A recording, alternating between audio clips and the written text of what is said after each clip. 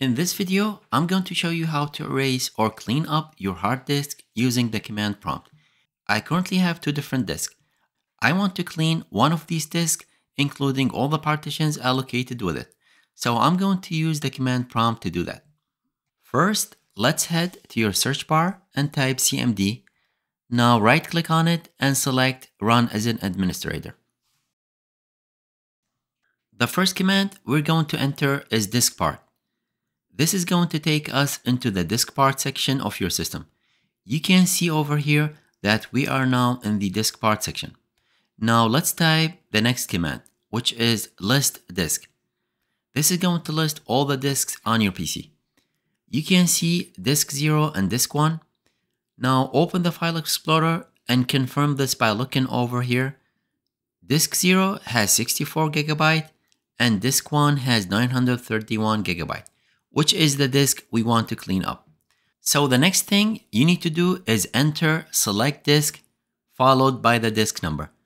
The disk I want to clean up is disk 1, so I'm going to enter select space disk space 1 and hit enter.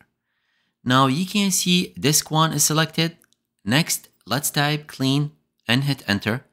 This will clean up the disk. You can see that the Diskpart succeeded in cleaning the disk. Now, if you open the File Explorer, you can see our disk is no longer shown here. We can see the C drive, but not the disk we just formatted. So we need to bring it back. Close the command prompt. From the taskbar, right-click on the Windows icon and select Disk Management. If you see this dialog message, just click on OK, and you will see an unallocated disk over here. This is the disk we just erased. Now right-click on it and then click on New Simple Volume. Click Next, then click Next again. Assign a letter to this drive and click Next. You can change the name if you want. Click Next and then Finish.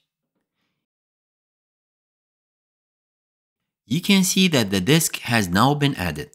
Now we can close this, open File Explorer, and you should see it now.